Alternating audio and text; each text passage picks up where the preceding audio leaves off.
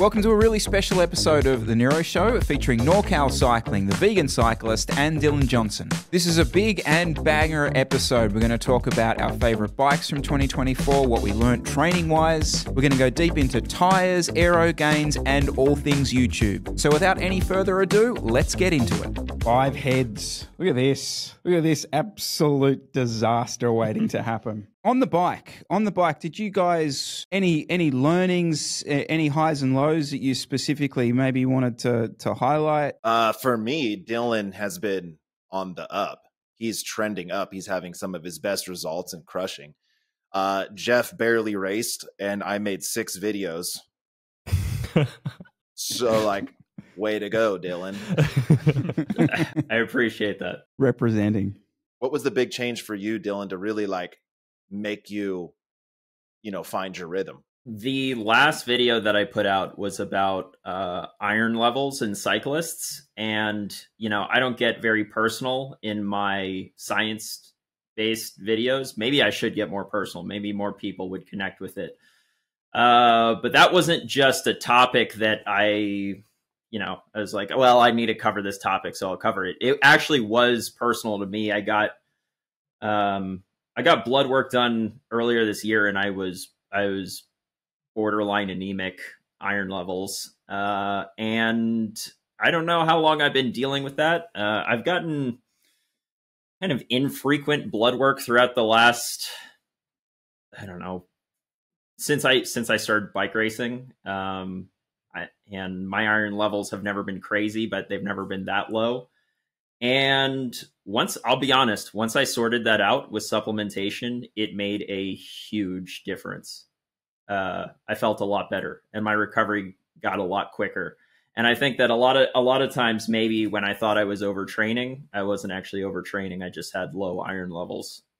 That's super interesting. So I had worked with a company that was doing fresh spirulina a long time ago, and like the right spirulina is some of the best way to absorb iron. It's like 99% absorption rate for iron in a natural way. And I was taking that, and I had probably never felt better when I was taking that. I've since not been able to find a good source, and it's kind of gone away, and I've stopped supplementing iron altogether. Do you think you'll change your diet to not have that problem in the future, or supplementation is the way to go? No, there are things, I don't want to plug my YouTube channel here, but people should go and watch the last video I made. There are definitely things that you can do with your diet to increase your absorption of iron as well. Thinking about that ever since I watched that video, and my takeaway was like, and maybe I'm iron deficient. You know what I mean? Maybe I need to, maybe that'll make me faster. Let's do a survey. So Dylan, your iron's been low. Chris, I know yours has been low in the past. Vegan, have you had a blood test and it's come back low? Or you just suspect it's been low? No, it hasn't come back low. I've gotten 3 different blood tests. So I don't know why it wouldn't be low, but I also don't track it regularly. So, there's good chances that I have been low at some point. Yeah. So, and then Jeff, have you ever had blood tests? Or? I may have. I used to get a regular medical health screening for the work that I do. But I haven't in a while. And even when I did, it's been like 5 years since I've actually done it. But even when I did, I don't even know if iron was included in that. So the short answer is no. I've never even tested it. Probably wouldn't if it was a standard one. Mine hasn't been low on a blood test, but I suspect it was back in 2018 when I was racing, set at altitude for I was racing, and I just, based on how I felt, I'm pretty sure it was low. Although since I got back, it hasn't been. So that's pretty much half of everyone here. Or actually the majority, because if I count myself in, Chris and Dylan have been either low iron or iron deficient at some point, which is pretty, pretty crazy. And, I know you harp on it a bit, Jesse, but it kind of shocks me, Jeff, that you haven't done more. To me, and it wasn't until the low iron thing became a massive deal for me. In fact, mine was so low, I actually ended up having to do an iron infusion. They literally got the results, and the doctor, and you never really get the call from the doctor here. That's really rare. And it was like, come in now. It's like, okay. And Yeah, they sent me to a clinic that day over in Hunters Hill to get an iron infusion. And the only way I can describe it is like, because the regression had been so slow over, I don't know how long a period of time, I never felt that bad. It's because it was a slow decline. When they pumped me full of iron and I walked out of that clinic, I thought I was on the best stuff anyone had ever given anyone. It was unbelievable. It was like, so I was looking through the world like that, and then someone just went, like, took the blindfolds off. I don't want to get annoying about this, and I did change my YouTube channel name to VC Adventures to get away. Whoa, hold the phone. That's big congratulations. News. Wow. I didn't. Yeah. Whoa. When did that happen? 30 seconds before I uploaded the last video that I did. Just felt like, dude, same logo. I didn't change anything but the name. You know, I just changed it and the handle to VC Adventures. You know, I just look, I've never been an activist for the vegan diet. You know, it's a part of my life. I dig it, but you know, dude, I'm running into such a roadblock. And now this is kind of a side tangent, but like we actually talked about this on your podcast a while ago, where the new world is not subscribing anymore. They just let the algorithm do the thing. And so around 85% of my views are from non-subscribers. And so when they see a video pop up and all they see is that word vegan, they're just like, I fucking hate this guy, you know? And so it's really been like, you know, just, I get comments all the time. Anyway, so I changed the name. I'm excited. I've got like a 2-year runway for some new adventures and some new stuff. It's pretty sweet. But, you know, if we were ever talking about low iron, instantly it's like, oh yeah, that vegan guy, he's definitely got low iron. It sucks to eat plants. Like, you're killing yourself. Yet everyone here is like, yeah, I've got low iron. Right. And so it's not necessarily a meat eating thing. Dylan, I mean, what have you seen? Well, so some people may not know this, but I'm actually the second vegan cycling YouTuber. I just don't have it in the title of my my YouTube channel, and I think I've talked about it one time in one video at the end of the video. So most people would probably not know that I'm vegan because I was going to say I somehow knew that. I think I watched all of your videos. Wow. All right. That one's from a while ago.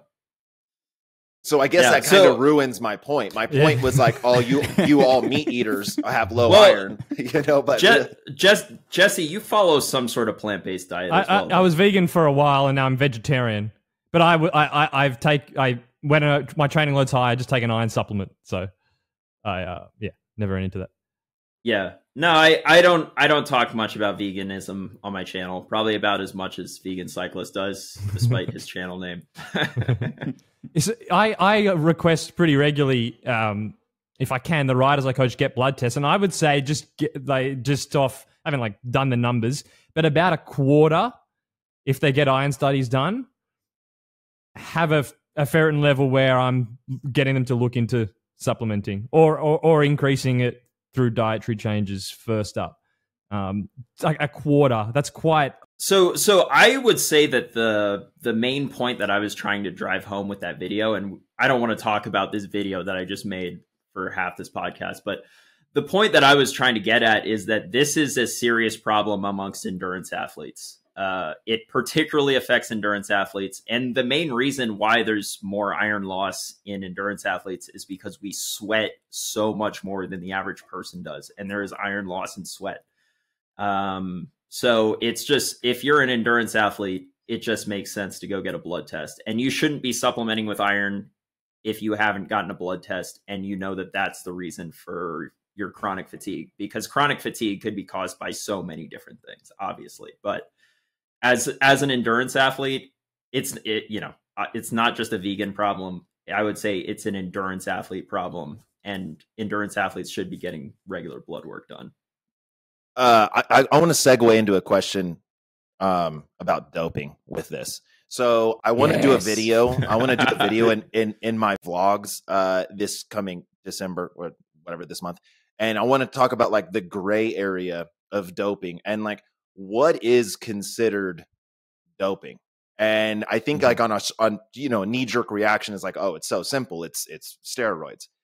But that's not really what it is, right? There's tons of gray area if you dive into the WADA banned list and like umbrella, things where it's like compounds that have nothing to do with performance or anything, but they're under an umbrella. And so it's like, and then 2 years ago, Dylan, we stayed at the same house at Unbound. You were a pharmacy. You literally brought out like 35 different things you were taking. And so when you're talking about supplementing with iron, and then Chris, you said you thought it was the best stuff you've ever been on. Where does this fall on that gray area of like, what is doping and why is this legal and why is something else not? Well, to me, it's pretty black and white. You go on global DRO, you select that you're an athlete, the country you live in your sport, and you type in whatever it is, if it's a supplement, if it's a drug, and it tells you if it's banned in competition, out of competition, or you're free to use it.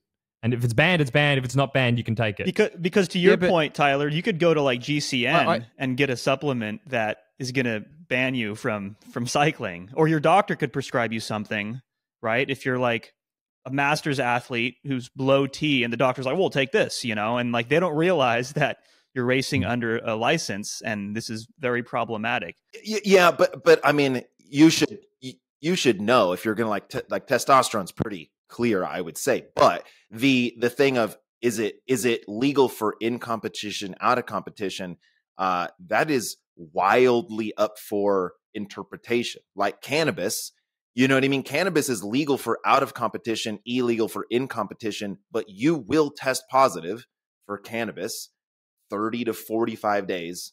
You know what I mean? So like now there's a threshold. So Tyler, I want to clarify, are you asking for an individual where is the line between doping and not doping, or are you asking for WADA? Like how does WADA determine the line between doping and not doping? Because I want to know from your point of view, like each one of us has a different outlook on it. Yeah.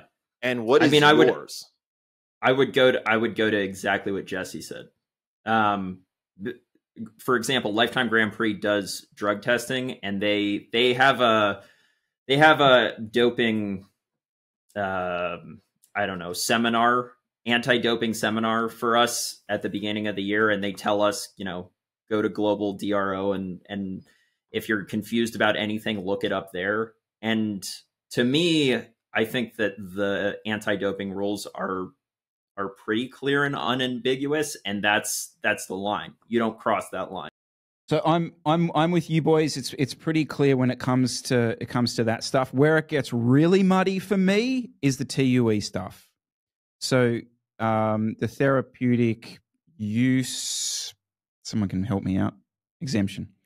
And that's like, so even like the puffer stuff, the asthma type thing, where a doctor can, you can get prescribed something that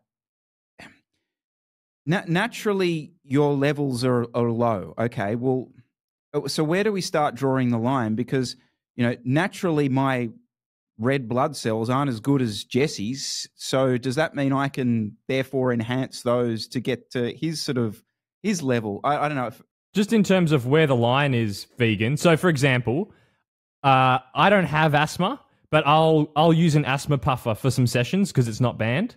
Do you think that crosses a line? Is that what you mean? Do you think that's a gray area? Yeah, it's definitely gray. Like, so because there's different usages. So when like Chris Froome had gotten busted, I was like, well, that's so dumb. It's not a performance enhancement. I have an inhaler to keep me alive. But then when you dug into it, it was like, actually they're taking that medication and they're injecting it intravenously. It's not just a puffer. And so they're able to get their levels to this crazy high, point in which no one could ever achieve through a puffer. And then it had like weight loss benefits, right? So it had nothing to do with like a cardio thing. It was like it somehow kept weight off. And so then it's like, well, yeah, that to me seems like doping. You're taking a non-banned substance and you're like hacking the system to give yourself, this performance enhancement. But like talking again about the low iron, I'm low in this, I take this, it bumps me up. Interchange what you're taking is either legal or not legal. So if you have a performance gain from bumping your iron up, what makes that different than potentially any other substance? Yeah, it's a fair point. I mean, so I want to go back to my clarification though. Are you talking about for the individual? Because I think for the individual, it's a clear answer. It's just whatever the World Anti-Doping Agency says. But are we talking about for the world, for WADA right now? How does WADA determine what is and is not doping? Where is the line?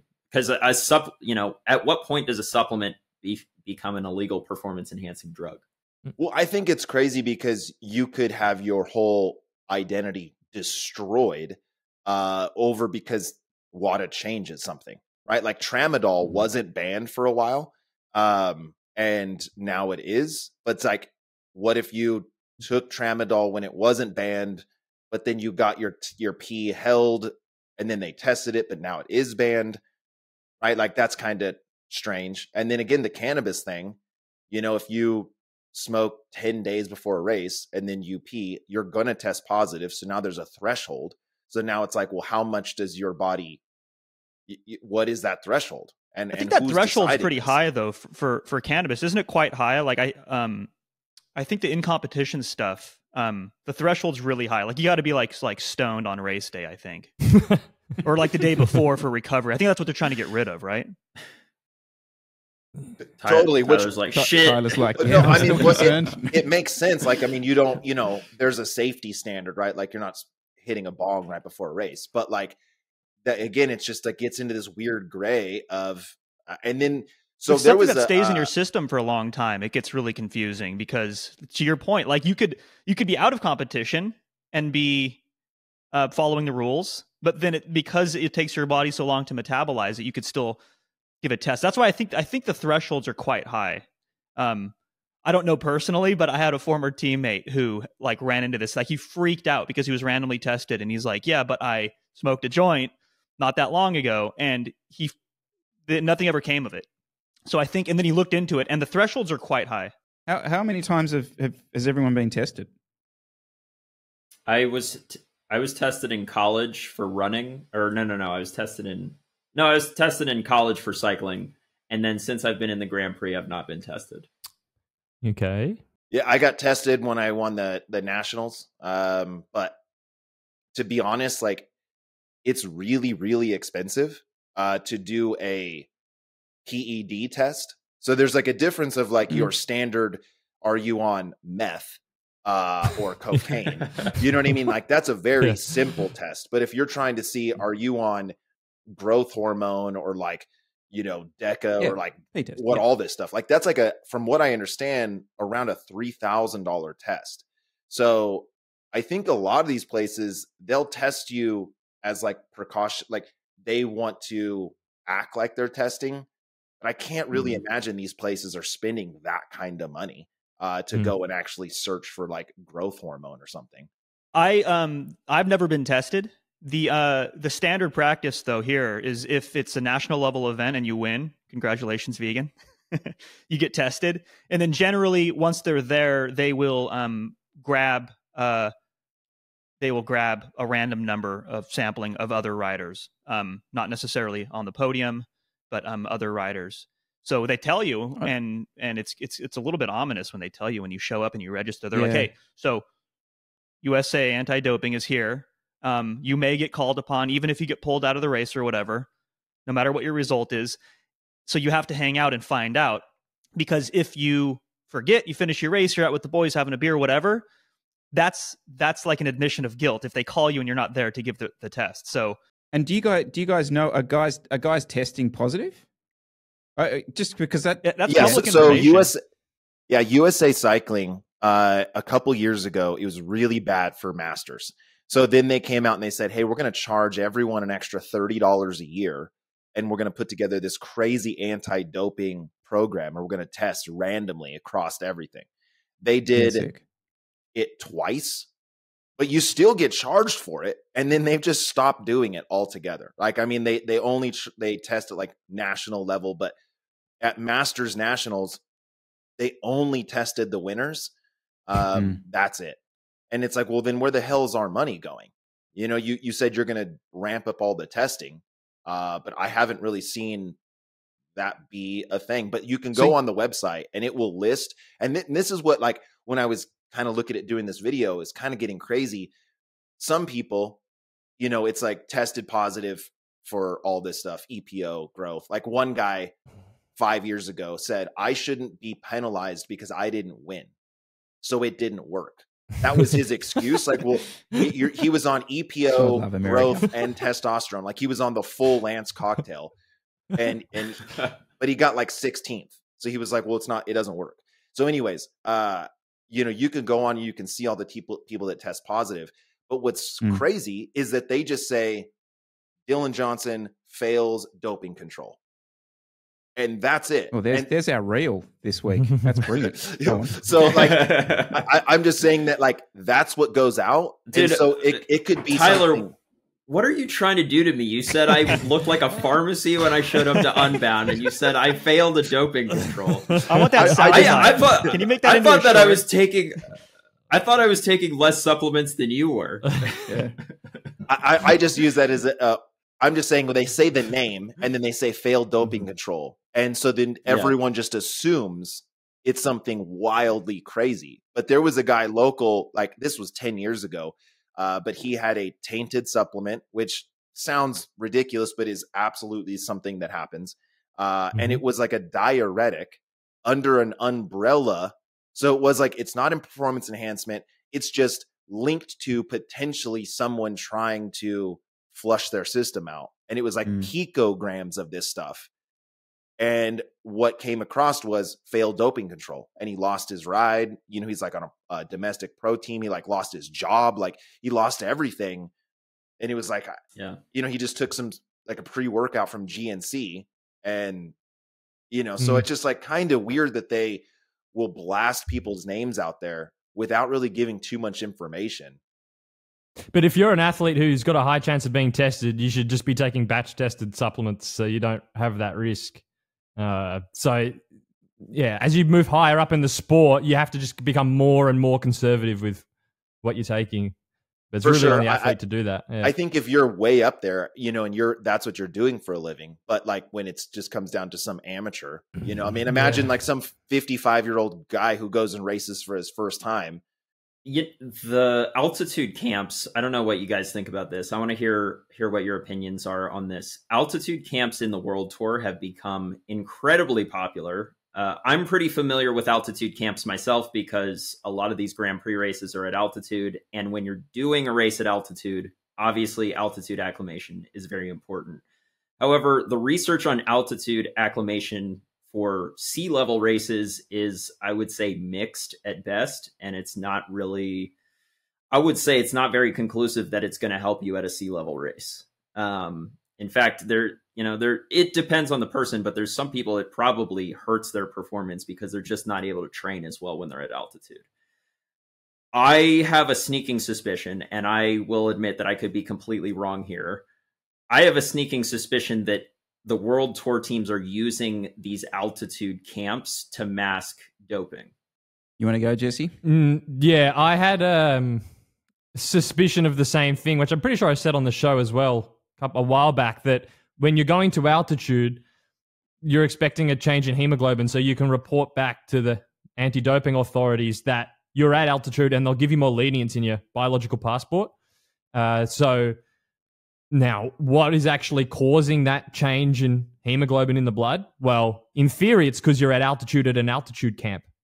But if you just say you're up there, maybe you're not up there. Maybe you're at sea level and you're just taking a doping substance is bumping your hemoglobin up, and you're getting sea level training.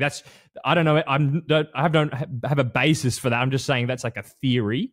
There's also the practicality, the whereabouts program, and how these these altitude camps are relatively remote. You're able to be aware then when certain tester is coming in, and we know that there's that window, I think it's like 11 p.m. to 6 a.m. or something, that the testers can't test.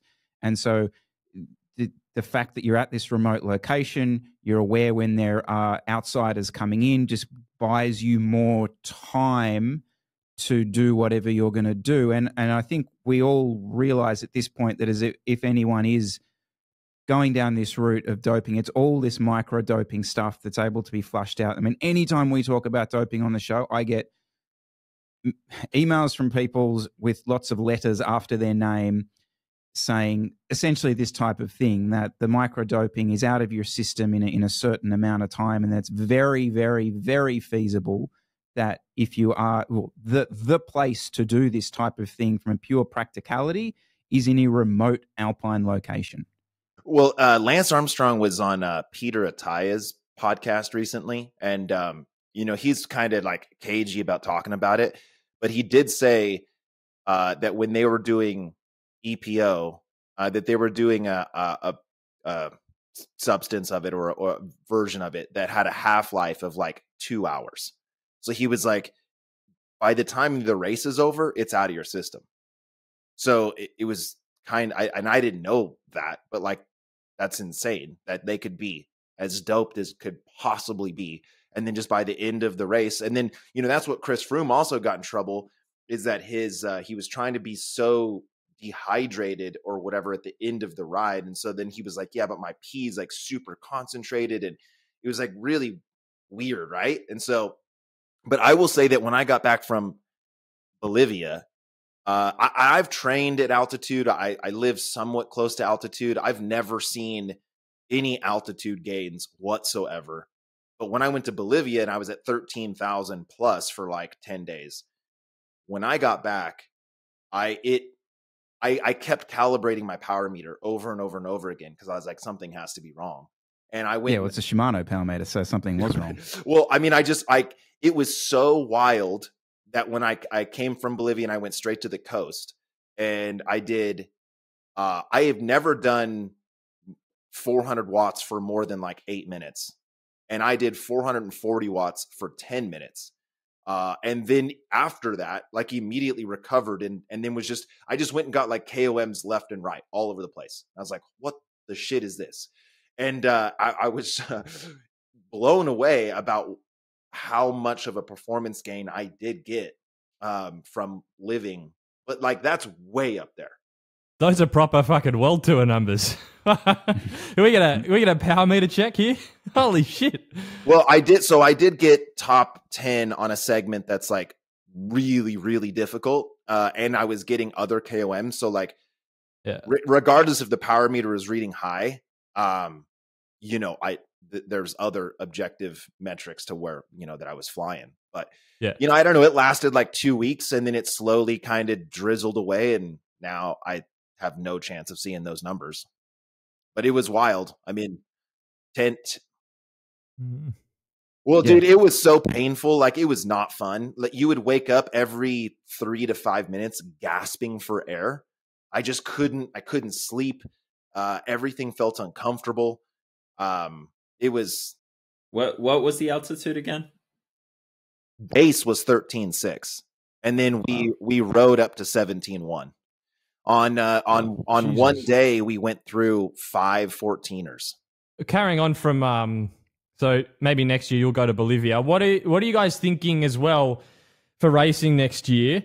Like, if you're going to continue trying stepping up results wise, Jeff, I don't know what your plans are racing wise, but you've got anything up your sleeve to keep improving next year? What's the?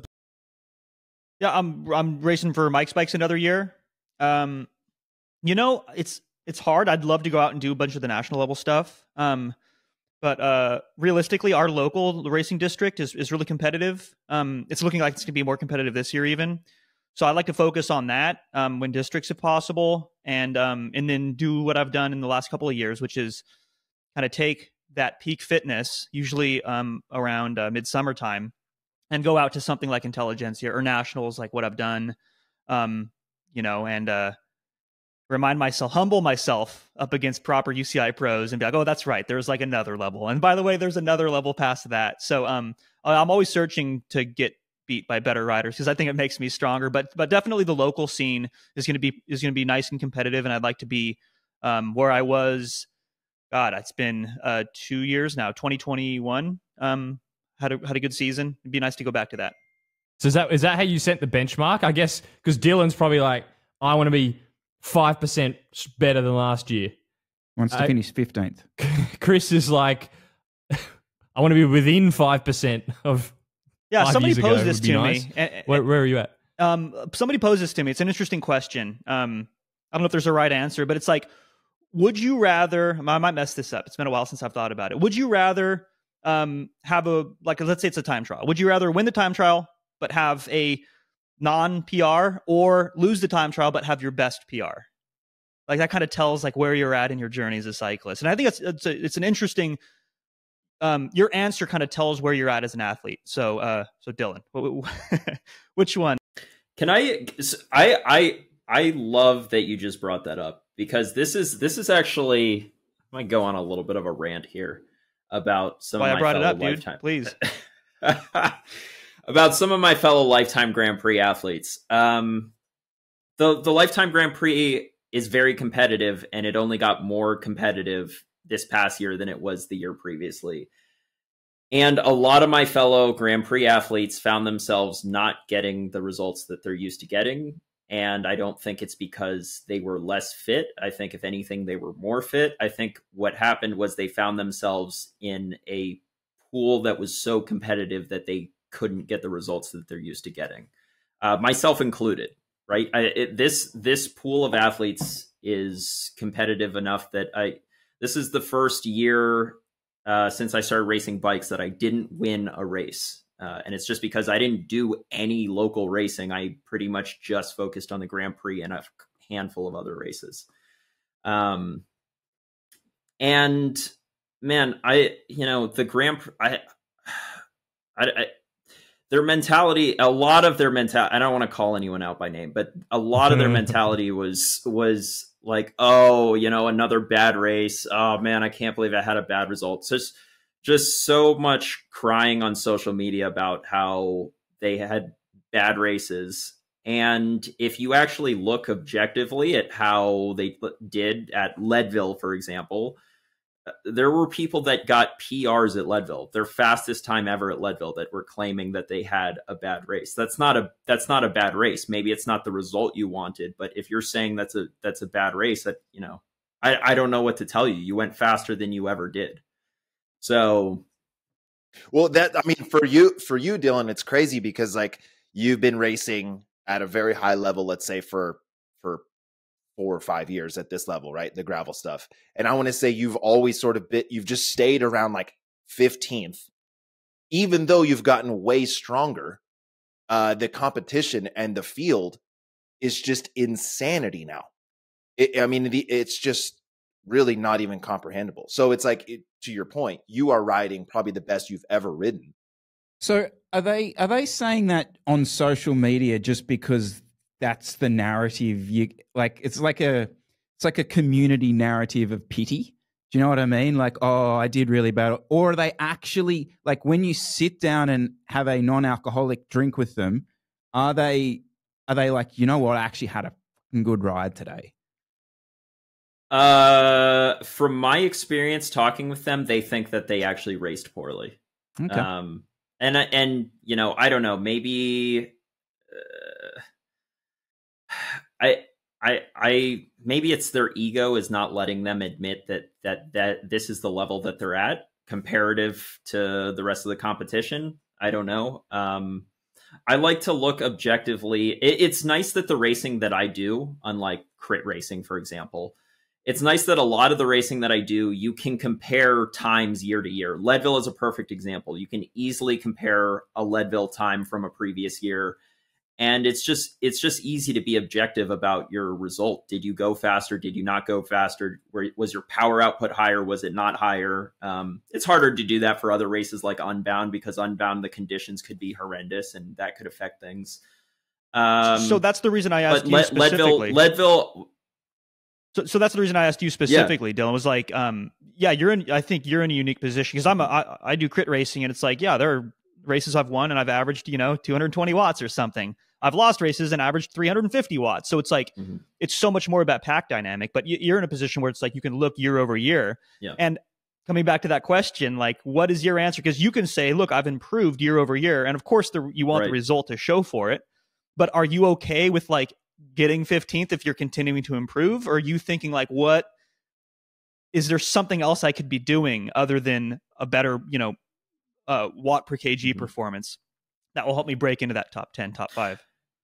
Yeah, I mean, I think the answer to that question kind of shows in the races that I choose. I no longer choose easy races that I could easily win. I mean, I could go to local races and win those, but it's not interesting me. It's not interesting to me to do that anymore. It's not fulfilling to me to go to a Southeast gravel race and easily win the race. And then I just, that's at this point in my career that I don't find fulfillment in that. I would rather have the best personal performance that I could possibly have at an Unbound or a Leadville and get 15th place as opposed to sweeping the Southeast Gravel Series.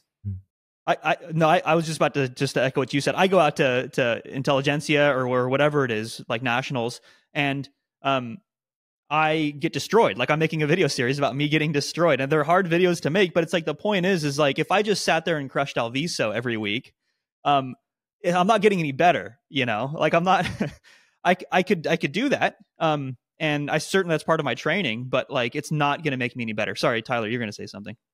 I was going to say a joke. It's kind of dead now. I'm sorry. Go, come on. Well, yeah, it's all good. So I was just going to talk shit on myself. So what's interesting though is like, we're all in the social media business, which is like self-promotion is kind of the key.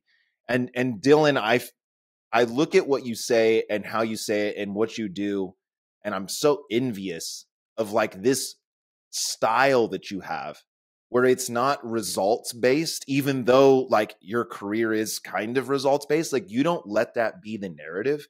And it's so refreshing to see you post like, I did so well, I did these things right, and I'm really happy with my performance. I got 17th for the 20th race in a row. And I'm like, wow, that's crazy. He's able to like be happy with that. And I've really tried to look at it that way myself. But I will say, like, to Chris, I just had a situation at 24-Hour Worlds where it didn't go well. And I felt so much pressure to make a post about why I suck and have to try to explain it.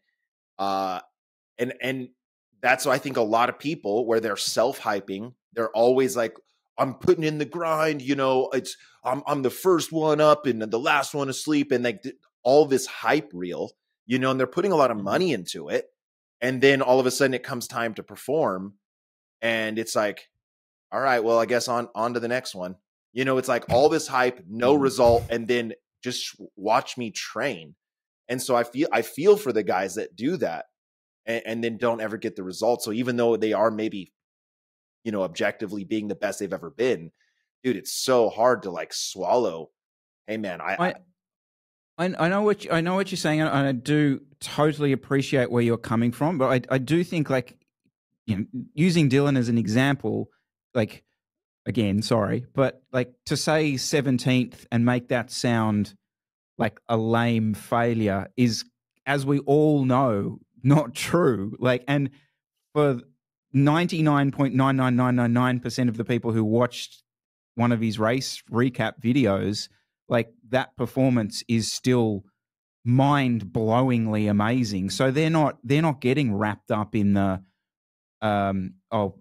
what's the difference between top 10 and top 15 is kind of an irrelevant thing. They're not tuning in for that. I would say that, I just, it can get frustrating to get, I mean, the amount of races where I placed between 15th and 20th this year. It was almost every single one. It was a bit infuriating towards the end. I will admit that, but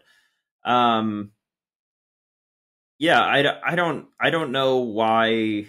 I don't necessarily know why my perspective is a bit different, especially different than the racers that I seem to be racing with.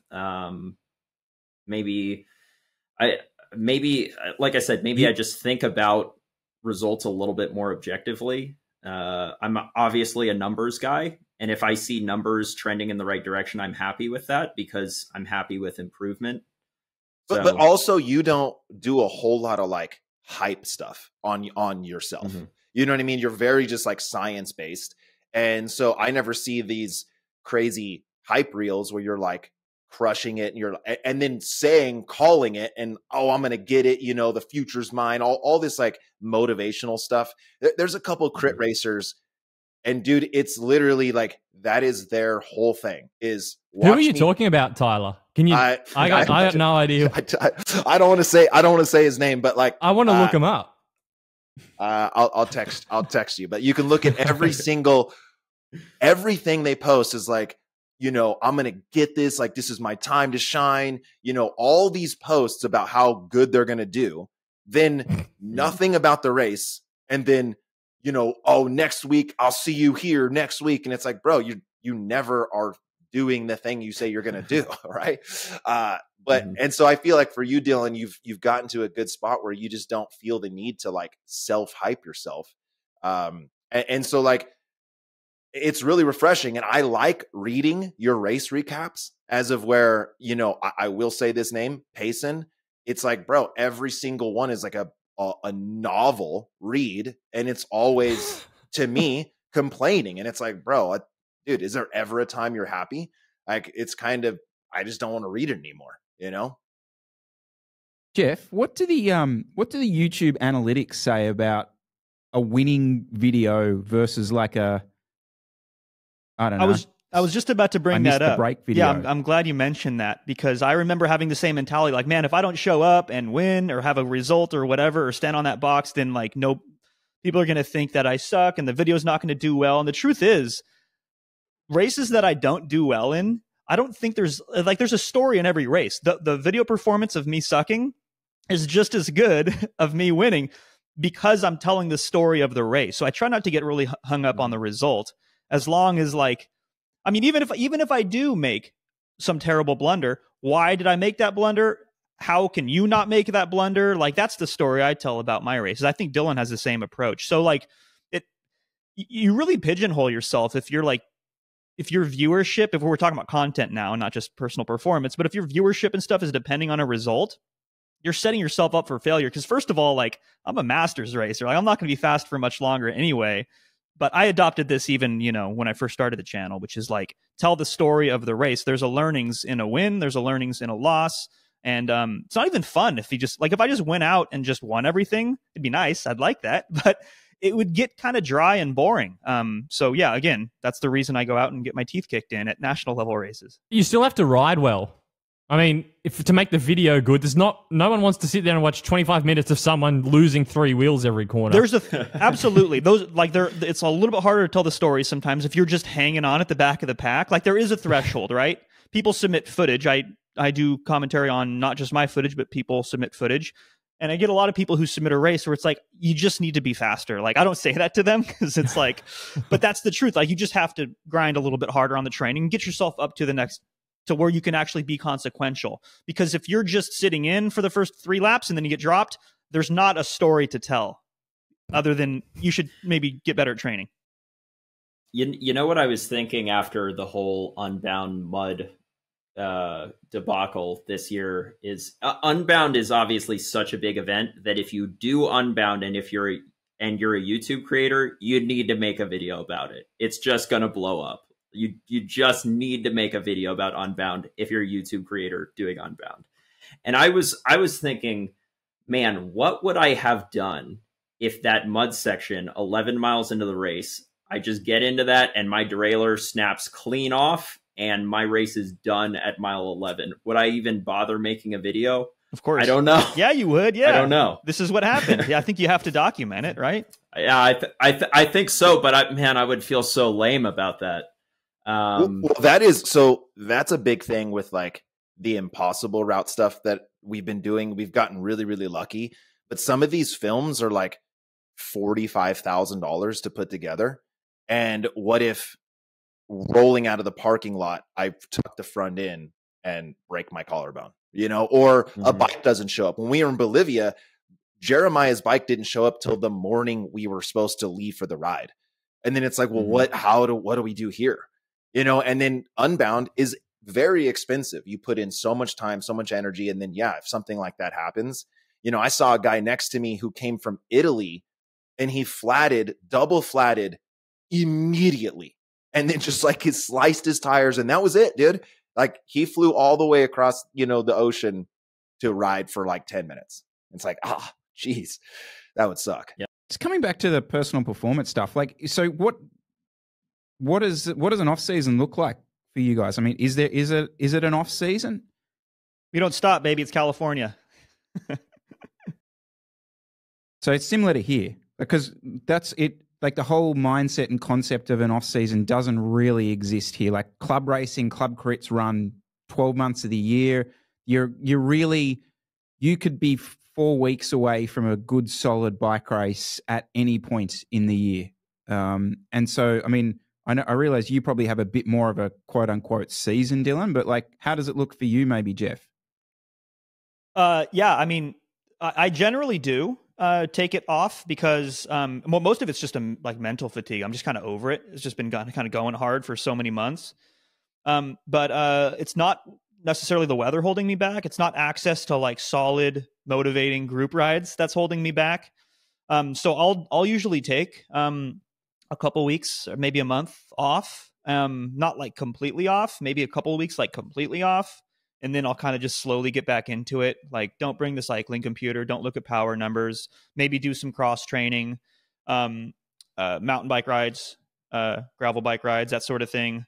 But come like around this time of year, I start the grind again. I just love it. Like, even if there weren't races to look forward to, I just love it. So I continue riding. And we have races as early as late January that are like 100+ person fields. So that's what it looks like for me, but it's probably different for folks who like have like seasons that get in the way.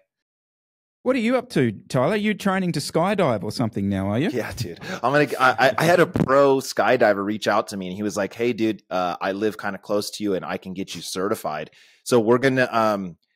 I've been saying this that I want to skydive into somewhere crazy and then like run out and find a bike somewhere and then ride somewhere cool. Like, I just want to do a really cool multi-sport adventure. So I'm going to get certified in April, go to the wind tunnel and, hopefully not die.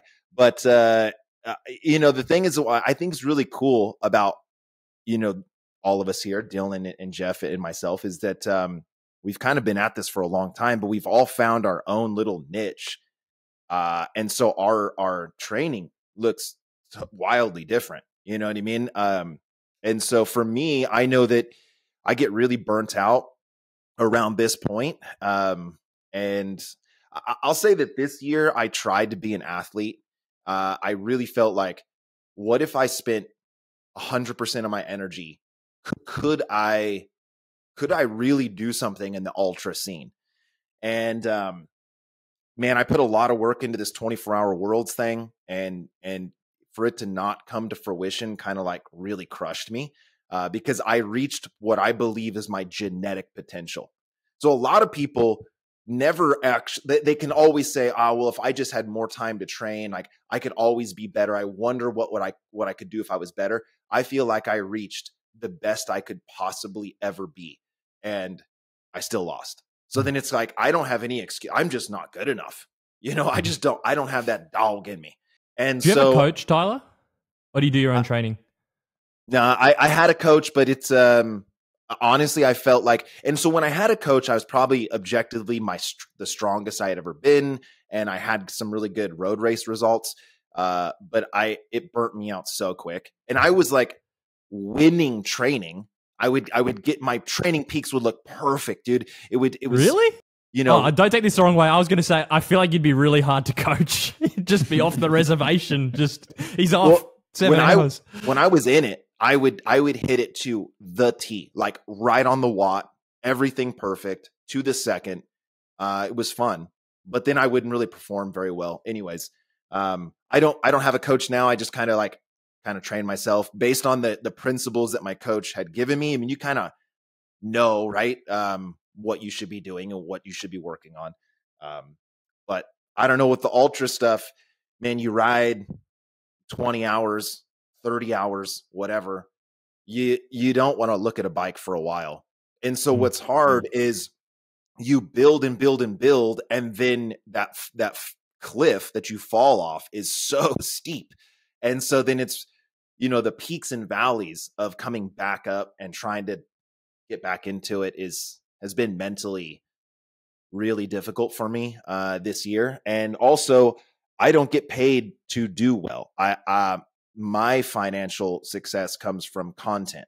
And this year, until this month, I put out 6 videos. Like I can't be, so I'm an athlete that doesn't win anything and also a content creator that doesn't create anything. So what the fuck am I? And so like that was, I mean, when Chris came, dude, I really enjoyed my time with you. And then when you got back to Australia, like I kind of ghosted you a bit. And I just fell into like a depression, really. Like I don't know what I'm supposed to be doing. I just felt lost. I didn't have any creativity. I have that effect on people. You ruined me, dude.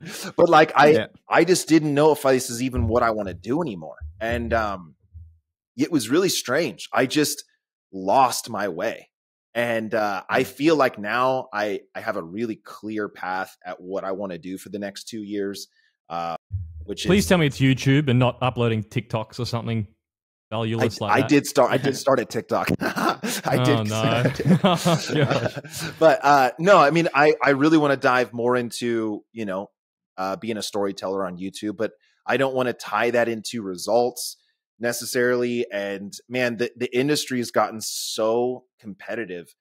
When I went and did Bighorn, Dylan was there. Dude, I went in there feeling like I was really strong. I was stoked. And I was like, dude, I probably could get a podium. I got 52nd. I was like, dude, what the hell is this?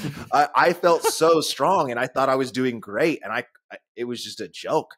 I did do 2 laps of the course. So like I still had a story to tell and like I could flex that a little bit. But I'm just never going to see a podium. Right. And now Ultra has at 24-hour Worlds, the competition was like a true world-class competition. I mean, these guys are flying. And I don't know, man, it's just the sport has, I feel like it's almost kind of passed me by. So how do I stay relevant? How do I provide value? So Tyler, this comes from a non-ultra racer. I actually have a lot of respect for you because I don't think that I could do ultra racing because unlike you, I get very tired when 10 o'clock rolls around. I did a 24-hour race one time and I got extremely tired when 10 o'clock rolled around. Like not my legs. I just wanted to go to bed.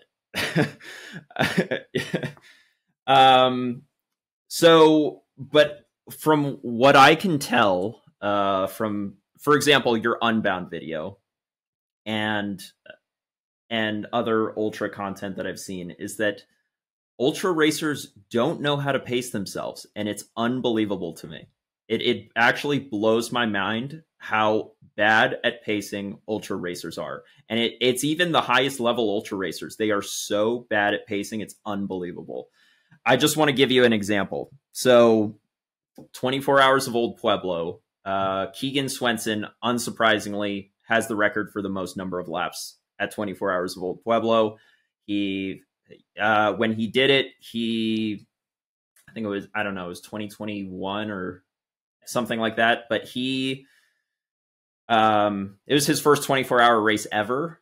And if you look at his lap times, they get slower and slower and slower and slower and slower and slower and slower throughout the race. If you were to pace it correctly, meaning that you had an even pacing for the entire race, every lap time was exactly the same, you would be, and you were trying to beat Keegan, like you were pacing yourself to beat Keegan's record, you would be 1 hour down on Keegan at hour 12, and then you would catch him by hour 24. That's how badly he paced it. And Keegan is just one example of many ultra racers that pace absolutely terribly. And I think that success in ultra racing, you could be a lot more successful. You in particular, and any other ultra racer watching, could be a lot more successful if you learned good pacing. Well, I agree, sort of, but let me defend myself. So in 24-hour worlds, you pretty much knew exactly what the winning pace was going to be, which was 22.4 miles an hour. Right. The winner last year. Oh, it's almost every year someone does a right around 22.3 to 22.5. And so what's difficult is, and my thought was, well, I'm just going to average 22.3 the whole time. So I'm not going to go too fast, but as soon as you go below, like if you paced way below that, by the time 12 hours pass, now you need to like negative split it and go above that. You just do not have that power. It doesn't matter really how you pace. Like you just don't have the energy at hour 20 to all of a sudden now make up a deficit. So you kind of have to like be close to that. I was going to ask that, just that exact thing, Tyler, in terms of does the same, because I don't know, I've never done a bike ride more than 7 hours. So does the same pacing principle, and Dylan, you might know as well, do the same pacing principles apply for a 1 hour time trial, same as a 4 hour road race? Does that carry over to 24 hours? Or does the whole even pacing strategy go out the window? Because when you're 16 hours in, you're going to be cooked anyway. I find that no matter what I do for the first couple hours, at hour 25, I'm doing 180 watts. It doesn't matter. You know what I mean? I just don't have anything. There's just nothing there. But so the two national championships that I won, which the second one I did, one guy showed up. It was me versus one other guy. So like whatever. But I did pace that very, very well. And I ended up riding 32 hours. Like I did well. But the 24-hour thing, like I knew what pace I had to be. And I don't want to get too much into the aerodynamics, but my setup was so slow. So I had a friend from Wisconsin. We both did a warm-up lap, and he did 22.5 at 180 watts. I did 22.5 at 257 watts. So like, what the fuck? I just, whatever was going on with my setup, my body position was just terrible, right? I mean, I just wasn't aero enough. But with the Unbound thing, the group was so big that it in my mind, it's like, well, I need to stay with these guys as long as possible to get that aero draft, right? To be able to save time and energy. But knowing now, I should have paced it because everyone DNF'd in the mud anyways, and the winner, right? He just let everyone go at the mud, walked his bike the whole time, never tried to ride it, kept his bike clean, and then was also on a mountain bike. Yeah, I mean, definitely. But that's what he said. He's like, well, I know that I'm not going to be able to ride this. And so I'm just going to, I'll just walk it and I'll catch everyone later. And that was Logan has one of the coolest heads for sure. Yeah. Not going to freak out when shit hits the fan. Can I move on to some equipment chat?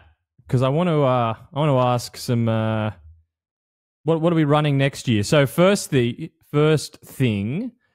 sponsorships. Let's get that out of the way. What's everyone running next year? Because I want to go beyond that. I want to get your actual individual opinions on some other things. But what's everyone running sponsorship wise next year? Jeff, you want to start us off? What's the setup? Yeah, no, I'm real lucky. Like I said, racing for Mike's bikes again. So I have a team bike, and then I have stuff that I do with NorCal Cycling, which is separate from that. But what I'll be racing on for actual sanctioned like team events is we're on Cervelo again. Soloist. And what's cool this year is, first of all, I like the Soloist. I have it right over here. It's just going to be the next year's model. But what's cool is we're building it out. So we're buying the team's buying frames and then buying components separately, so we can get it exactly how we want it, because we're picky cyclists. We like that sort of thing.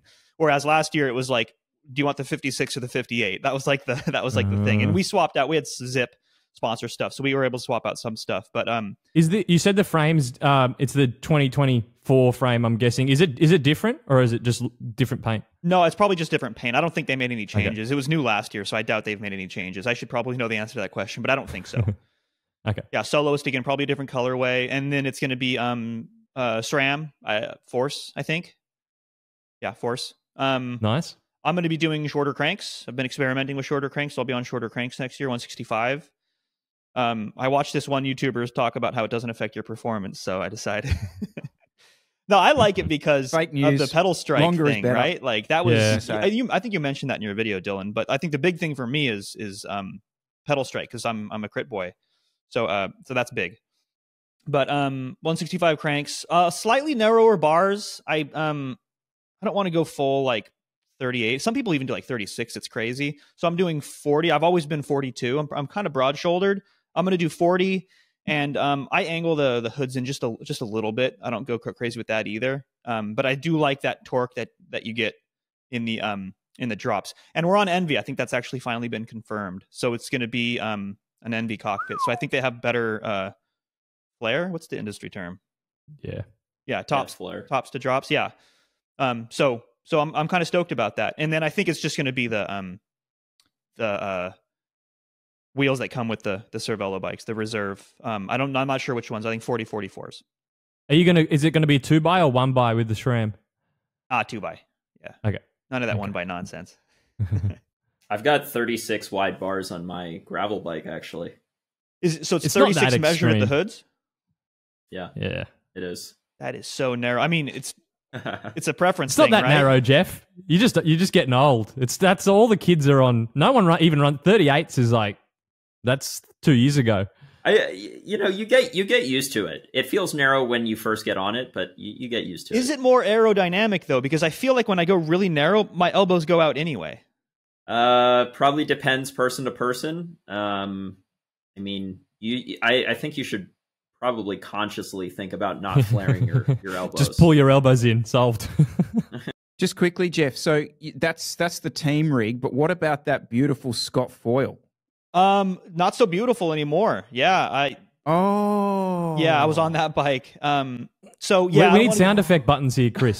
You should have pressed the crying. Come on, you guys, wah, wah, wah. You guys proper podcasters or what? You need some sound effects. Yeah, I won't get too much into it because I'm in the middle of this whole legal dispute now. But in early September, it's been a little bit now. I was making the final preparations for arguably the biggest race of the season for me. I really wanted to defend, although defend from 2 years. I got a kid the year before that, so I wasn't able to defend. But I wanted to win the state champion or the district championship race again. And anyway, final week of preparation, and this motorist just pulls out right in front of me and plows into me. So I was pretty banged up. Bike is destroyed. So yeah, I won't get too much into it, but. Sorry to Scott bring it up. Is no longer beautiful. Yeah, you saw it when it was at its peak. That's on my list. That bike. That's on my list. What about you, Dylan? What's 2024 big announcement? Oh man, I don't think that I'm allowed to talk about it. Okay. I wish I could talk about it. If this podcast was being recorded in January, I could talk all about it. But there's gonna be some change ups. And that's all I'll say. Are we talking to equipment specifically or team as well? Everything. It's all switching up. Wow. Hopefully it's one of those great. I love the American team names. They're like a sentence long. Like Trek bikes presented by Jukebox with KFC United. It's like, what? Is that a statement or a team? Yeah, but I would say that a lot of the gravel guys are just doing their own program, just like straight up privateer. There is no team; it's just individual, so that they can grab more money. 100%. So I don't know if that's what Dylan's going to do. What's your setup 2024 VC? Yeah, I mean, I was really, really fortunate to sign a 2-year deal with Canyon. I honestly, I didn't think it was going to happen. And so look, I've built and me and Jeff just had a huge conversation about this, where like, how do we make money and stuff? And I've built my whole thing off of like 3 brands. Like I have direct relationships with like a handful of brands that essentially do like, a salary. And so a lot of my eggs are in like just one basket or a couple baskets. And so if that changes, I go from making a good living to being homeless. I don't really have a whole lot of other revenue sources. So it was really scary, man, for a minute. And like the industry has totally gone backwards. A lot of people are cutting back, that the budgets aren't like the way they used to be. We've all got very spoiled, both the brands and the influencers, right? Like what we expect to get paid for our work is probably not realistic. And then the brands were expecting the kind of views, for what they were paying. It was wild. So now it's like changed up a little bit. And yeah, but what are the bikes? Tell me about the bikes. Don't care about the brand. What's the bike? Everything Canyon, so one big change is New Grizzle. I have the pink and blue Grizzle. I'm the only one in America. I can't believe that bike's called a Grizzle. Like, I know. It's so Gen Z. Wow. It's a sick bike, but so my deal with Canyon would be like, I get one bike a year for me personally, but then just unlimited demos. So whatever bike I need to be on for that project will be through Canyon. So the difference is though that we'll probably just stay spec'd. So not to get too much into the weeds, but like I had a wheel sponsor, a tire sponsor, a drive sponsor, like all this stuff, and Canyon was kind of like, well, we can't use any of your photos because they're not spec'd stuff, So then it was this drama a little bit between, hey, we've got this guy who's doing great content, but we can't use him for any of our social assets. So what the hell? So it was, a lot of work to try to be like, how can I be the best value to Canyon? And that's essentially running, a lot of spec stuff through them. So what's the Canyon spec then? Are they SRAM or Shimano? Well, so the way they do it is they ask you because they're both, but so what do you prefer? And if you are Shimano, then that's Shimano and DT. And if you're SRAM, then that's SRAM and Zip. I really, really like SRAM. I've been running that Shimano stuff, and there's, some upsides to the hood buttons, I guess. I can swipe my computer left and right. But outside of that, dude, I don't understand how anyone can ride Shimano. Like, it just makes no sense to me.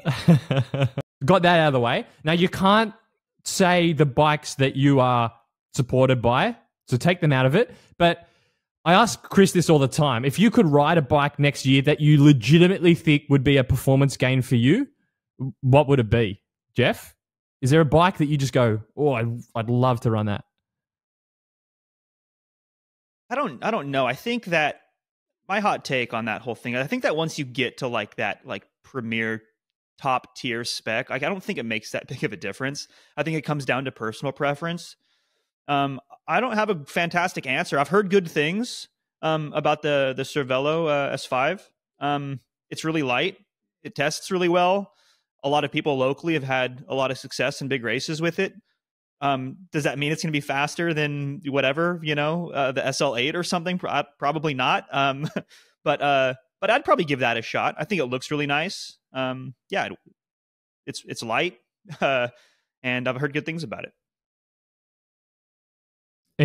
What about any brand that you don't already currently ride? Yeah, I don't know. I really like that Scott until I got plowed into. That was nice. Yeah, I'd probably try the Cervelo. By the way, like Mike's Bikes is Cervelo. Like I'm not choosing that because I'm on the soloist. That's through the team. But the Scott was pretty nice. I'd like to try all those top tier ones and like see if I can tell the difference. But the Cervelo S5 is nice. I'd like to give that a shot.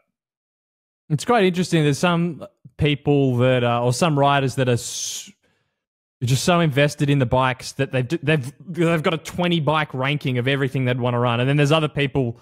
It sounds like you and maybe even me in that case. They're like, I don't even know. I mean, it's more interesting when someone has a 20-part list, but it doesn't necessarily mean it's marketing is really powerful, and they really want you to believe that you have to spend this. Like, the reason you're not finding success is because you don't have this thing. Like, that's the story they're telling, and they're really good at it. You know what I mean? But I don't think that's the case. And I talk about this a lot on the channel. I think the most important thing is, like, how does the bike fit you? You know, you could have a $15,000 super bike. If it doesn't fit you, you're going to do better on the $2,000 or $1,000 or even $500 hand-me-down bike that fits you.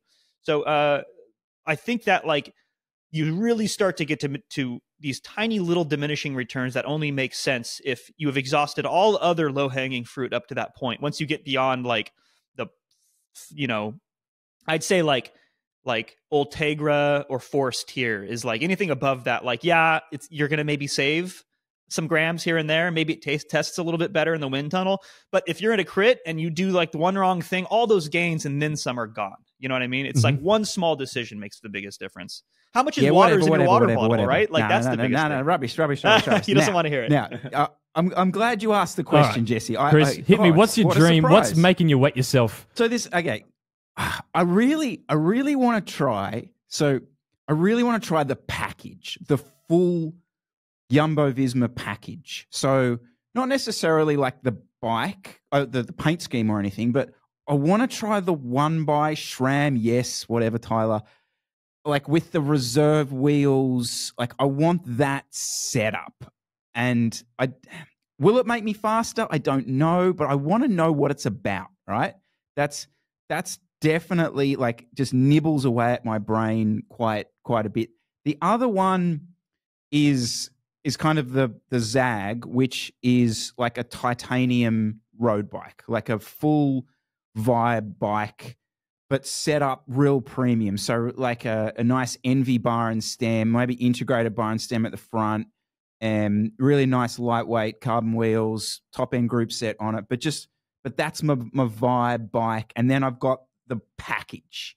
That's like, why titanium? Why that titanium thing? I've seen those, and they're incredibly expensive, and like they're like Rolls Royce of bikes. But like, why? What is the titanium doing for you? Well, I love that look of the metal, but I do sort of feel like from a performance perspective, the titanium's going to give me a little bit more than the steel. Just ultimately, it's just going to be a lighter build. And I just love that matte finish, like those Mosaic bikes. I love the matte finish on them. I wouldn't want it like set up too much as like a full like enduro spec looking thing. I'd still want it like looking like a road race bike, but because ultimately that's what I'm going to do. But yeah, it's that kind of setup. I think that's bizarre, Chris. Because that's the Jumbo package bike is kind of what you've already been riding for the last 2 years. I'd love to see you rebuild your Specialisma rim brake with those Fast Sports Tune Hub wheels. I'd love to get you back on that, your bike from 3 years ago, and compare just from your riding style. Can I, before we move on to Dylan or Vegan or whoever, can I just do a backseat really fast? Because I am like a sucker for equipment too. Don't get me wrong. Like, I love it. And I do have this bike here I'm going to be testing because I want to answer this question. I'm going to make a video about it. Is like, it's blurred out. What is it? It's meant to be blurred out. You can't see. No, I'm just kidding. Oh, no, it's a wind space. You'll see it on the full screen. Oh, okay. Wait, if I do this, maybe you can. Anyway, it's a wind space. It's a wind space bike because I want to answer this question. It's like, if I were spending money on like a brand new setup, what would it be? And it wouldn't be the S5 because that thing's like $15,000. I wouldn't spend that much money on a bike. I wouldn't. Sorry, I just squashed my opportunity for a partnership with Cervelo. But I want to see, like, this is so much cheaper. This package right here, you know, you get the wheels, the bars, and the frame, and then you can build it up however you want. If you have a group set, you can choose 105. You can choose like whatever tier you want of group set, and it still comes in like half cost. Mm-hmm. If it had Cervelo written on it or Specialized written on it, it's like 50% the cost. And I was very reluctant for a long time. This is a video I'm going to make about this, but like, I think that the quality control issues come a long way because that was always my big reservation is like, I am terrified to go bombing down to descent or like the last corner of a crit on something that was made from one of these like these Chinese brands from 7 years ago when I last gave it a shot with wheels, because they like fell apart and disintegrated. I wasn't the only one having that issue, but I think that's come a long way. So that's what I'm testing. And that's what I'm going to make the video about is this the bike that I would buy? Can you please do a proper how does it ride? That's what's always missing. It's like the weight is X. I built it up. Oh, bro, that's Y. what we do over here. Yeah, that's like all I'm going to do. I'm going to say, you can go find the spec somewhere else. Like, that's not what I do. Yeah, how does it actually ride? And I'm going to put it to the test because that's... Yeah, I'm going to... That's where it always comes down. It's hard. It's a quarter of the cost of a name brand frame or whatever it is like that. But what people generally, when they're buying it, is they want to have the bike that could have X brand sticker on it, a name brand, and it rides the same, and they're getting it for a quarter of the cost. And that's where me, like, personally, because I haven't ridden them, I still don't know if you're able to get that for a quarter of the cost. Because in a lot of time in the reviews, people have a hard time explaining how they ride in terms of a ride quality and responsiveness and things like that. That's been the approach for previous videos we've done along the same vein. And it's not going to change for this one. Can it win Alviso? I'm going to take it out to Alviso. I'm going to go down some really technical descents that I know super, super well, and I'm going to be really pushing it to its limits. So I'm going to have that discussion. Awesome. Nice. I did a video a while ago about $100 bike versus $1,000 bike versus a $10,000 bike, and it crushed. Great, lots of views. And to the point that I did the step, like the testing, and the $100 Walmart bike was maybe, I think it was 2 minutes slower than my $10,000 Canyon on a climb, which isn't very, it's trivial, but you did not want to ride that $100 bike. It just was the worst experience. And I said in the video, I said, this isn't even a bicycle. Like, I don't feel like I'm riding a bicycle. This feels terrible. But the $1,000 bike, which was a Schwinn, blindfold me and change out the bars. I would have a very hard time telling you what bike I was. That's what I'm saying. You get to a certain point, and maybe it's even $1,000. You get to a certain point, and it's like the differences are so minute. And maybe you guys disagree with me on that one, but I'm but the frothers out there always go, it feels roughly the same, but geez, it's the S5 is just a quick bike. It's just because you people say that, but then the chat you get on a bunch ride isn't that. From the guys who bought the S5, it's so hard right? to figure it out. The guys who are on the S5 are going to talk about how great the S5 is. Yeah. But got to justify the money. Yeah. I think it takes, like someone who has a good palate, right? They can detect a lot of different things. If you haven't been riding that much, or if you're not in tune with your bike very much, then it's going to be really hard for you to even know if it's good or not. And I would say that, if I have my perfect bike, the one that every part on it is exactly what I want. One, a big part of that is just the way it looks. Like, if I lean it up against a wall and I'm just like, hell yeah, dude, that shit's dope. Like, that's going to make me feel better about riding it. And then, gets into the geometry and some of the small things. But what would that bike be, Tyler? Canyon aside, what are you picking? What do you just look at and you just go, one day? Well, I mean, so it depends on if you're on dirt or road. But so for me, if I could only have one bike, I feel like the Aero road is just makes it can't be the brand you're sponsored by. Okay. So the if I couldn't ride a Canyon, I would the felt time trial bike that has like a weird like a whale hump in it. Like, just visually, I think that bike looks super dope. And so if I was going to have something non-sponsored, it would be the felt time trial bike with the Princeton Carbon Works wheels. Just like these weird curves everywhere, just looking so futuristic and wild. And I'm like an early adopter to technology. So all the new shit, an oval ring, oversized titanium 3D printed pulleys, weird roundy rims, This bike is so ugly. You guys have to look this up. Dude. Oh No, my God. it's not ugly. Quick poll: who thinks Tyler's bike is cool? So I'm talking about the Aeroed 1x with the mountain bike. It's like 1-to-1 ratio. You've all probably seen it at some point. Like, so Tyler thinks it's the shit hottest thing known to man, right? With the oval rings. What out of 10, Jesse? What would you rate it aesthetically? I think it's cool. I think it's like a 10 out of 10. Just because it's like ugly, techie. It's cool. It's cool. Like, I rate it. Jeff, you've seen it, haven't you?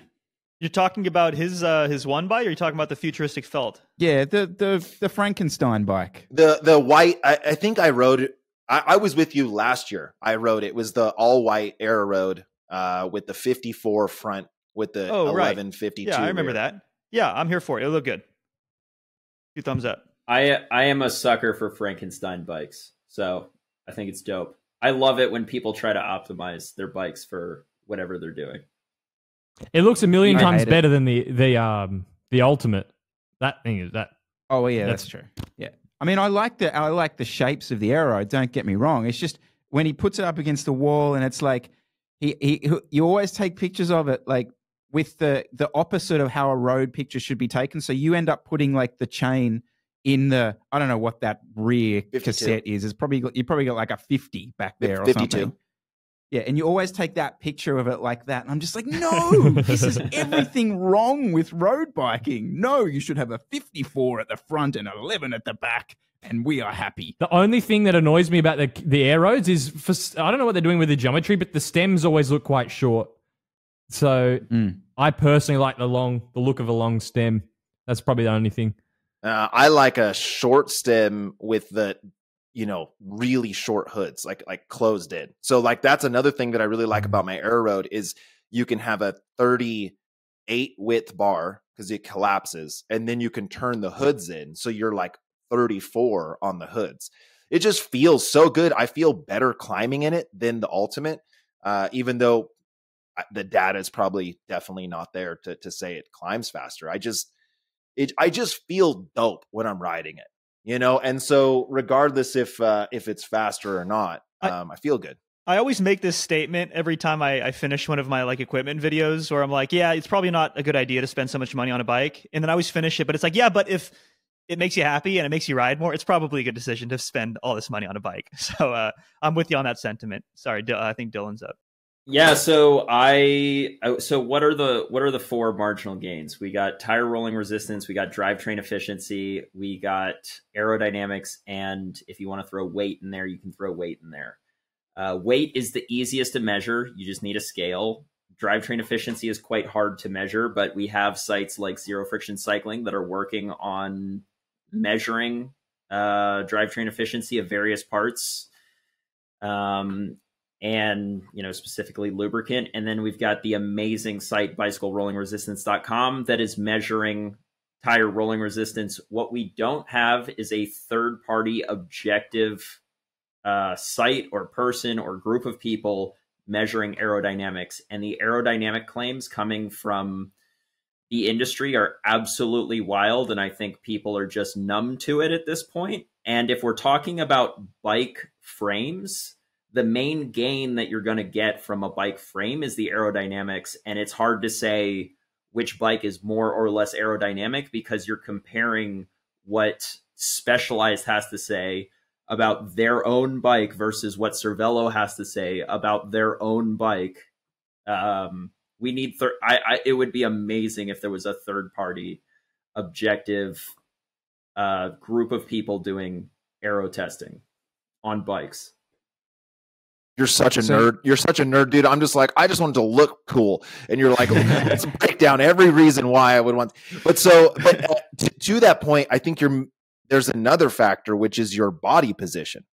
So all of those things could be great, but if you can't get aero, or if your CDA of your body position is terrible, that could negate all of those benefits, right?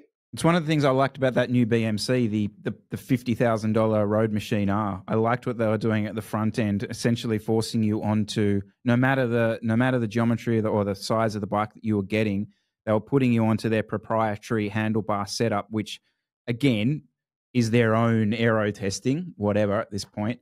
But that seemed to be even putting riders into what from someone just even looking at it looked like a relatively aero position. So you didn't name us a bike. You didn't. Yeah, I guess I did. I guess I didn't name a bike. He's gonna spoil it right now. So I could talk. I could talk all day about tires, and it's because I have some objective metric to compare tires, and it's thanks to bicyclerollingresistance.com. I mean, I test my own tires on gravel, but it's amazing how easy bicyclerollingresistance.com has made it to compare one tire to another when you don't actually have the tires there to test for yourself. And I guess what I'm getting at is I don't care what bike I'm on. Okay. I just want it to be the fastest bike that it can possibly be for the given course that I'm riding. So what you're kind of saying is like you froth all the accessories around the frame. Like that's where you're spending your mental energy. I froth the frame too. I'm just saying it's so hard to know what frame is faster than another frame.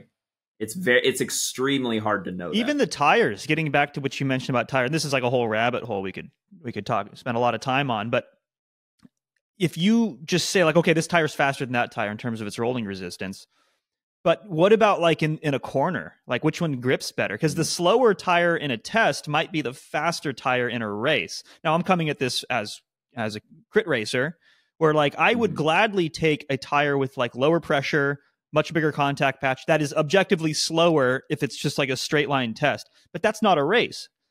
I want the one that's going to get me to the last corner first with the highest rate of speed. And that might be a slower tire as you test it. You know what I'm saying? Yeah, I agree with that. You have to take those rolling resistance tests with a grain of salt, because it's not actually a test in the real world. It's a test on a drum. And also there's other factors. There's puncture resistance, there's traction, et cetera, et cetera. And what's nice about what Vegan does with the 24-hour thing is like a lot of those, like you can get much closer to like what is the fastest setup, you know, if you have enough money to throw at it, right? Not just because the fastest equipment's expensive, but also body position is incredibly important. And like time in a wind tunnel is very expensive and kind of unfortunate that that's a barrier for performance at those types of events. Yeah, the longer you go, obviously, then the greater those gains are. You know, over 30 hours, you know, if you're saving 1 watt, I mean, that becomes such a huge difference. And so that, you know, there's more technology, or you can lean on it a little bit more. But the body position, so to get back to 24-hour worlds for me, is that I didn't put any time into that. I just put time into my fitness. And I was like, well, I'm just going to have the best motor ever. But then it didn't really matter because my body position was so terrible, even though it kind of looked like it looked aero, but I was so comfortable. Like at no point did I feel uncomfortable, which should have been my first clue to be like, oh, I'm not aero enough. But yeah, I mean, I was losing so many watts. I heard about tools now, like you don't necessarily need to go in a wind tunnel. Do they have tools now that like will like just map your frontal area? Does anybody know? Like, is that a thing? That should be a thing. I've been using a Aero sensor off and on. It's a little bit finicky at this point. I think that I could see 10 years down the line, Aero sensors getting advanced enough that they are kind of like power meters, whereas serious racers have them and it's pretty standard and you can see your CDA in real time. It's definitely not there right now. Is it its own standalone thing, or does it use like an app that uses like the camera on your phone or something? No, it goes on your bike. Yeah, it goes on your bike, and while you're riding, it measures wind speed. It's like a little snorkel that goes off the front of the bike. I've seen those. Yeah, I was trying to think of a word to describe. Okay, no, I've seen those. But how does that help if you're Like if you change your position, it just measures wind speed. So if you change the one that I have, you don't. What I told them is that they need to set it up so that you can see it on your Wahoo or your Garmin. Because right now I have to use a quad lock and look at my phone. But as you change your position, you can see your CDA go up and down in real time. Yes, so it's measuring wind speed. Is it looking at your power, or you have to hold a constant power? Yeah. It's looking at your power. You connect your power meter to it. Yeah. Okay. It's got an amp plus. So you have to be really accurate with your, like you have to have really not accurate, but consistent power output for that. So this is why I'm saying it's a little bit finicky right now, because there are a lot of variables that mess it up. Braking messes it up. A car passing you messes it up. Too heavy crosswind messes it up. Too much climbing messes it up. Too much cornering messes it up. Like, it's very finicky at this point. Have you made any gains from using it so far? Any changes that you've implemented from it? No. Not enough, not clean enough data. Okay. Well, I want to experiment more with it, and I probably will. But at this point, I can't say I have. I can't remember the triathlete's name. He rides for Canyon, and he did a whole video about them using it, and they were doing real world aero testing with that little snorkel thing, and he found that the praying mantis style of aero bars was way slower for him. Because he couldn't put out as much watts. So like it almost like opening up his frontal area was faster for him because he could put out more watts. And so it was really interesting. They kept showing his CDA, they would change something by like 2 degrees, and then he would do it again and again and again. And they found a really good position for him that on paper probably shouldn't be fast. Yeah, I was lucky to get a couple of opportunities in the specialized wind tunnel and to make content, which was cool because Specialized like bring whatever equipment you want in here, and it was more about body position and stuff like that. But anyway, the reason I brought that up is you guys probably know this, but maybe people listening to this don't, which is like it's all about speed, right? Like there will be a position that you could adopt where you could just make all sorts of power, but that's probably going to be slower because you have this, you're really upright and you're blocking the wind.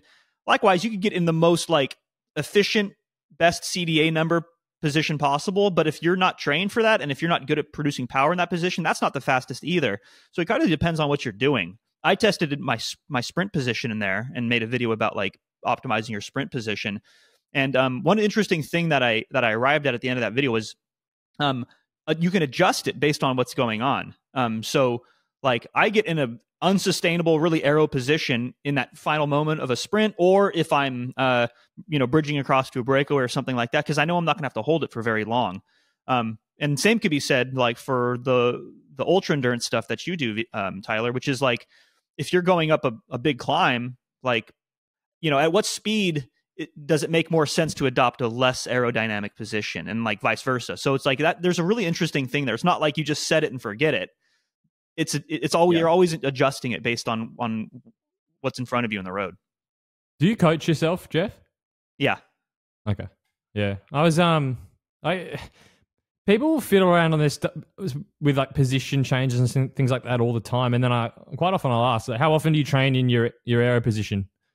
Oh, probably in there for 5 minutes once a week. Like people don't really think to train it that much.